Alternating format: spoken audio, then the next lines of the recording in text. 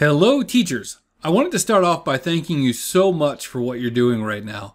Teaching is such a ridiculously difficult job during normal times, but now you're being asked to teach remotely and probably be the tech support person for your class as well. So one of the challenges when you're teaching remotely is trying to talk a student through how to do something on their computer. So I decided to make a video showing you one of the ways that we tech people remote access into other people's computers. Now, this assumes that you're allowed to run a Chrome extension on your school computers.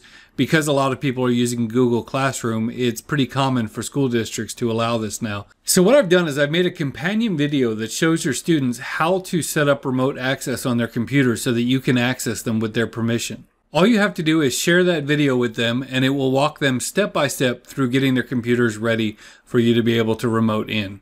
Once your student is set up, you're going to open up your Chrome browser and you're going to go to remotedesktop.google.com. And once you're there, you don't actually need to set up remote access for your own computer. You're going to click the Remote Support tab. So once you've gotten to this screen, you are going to ask the student to click the Generate Code button. And it will take them a couple seconds, but once they do, they will be able to give you a code that will be good for you to enter anytime in the next 5 minutes.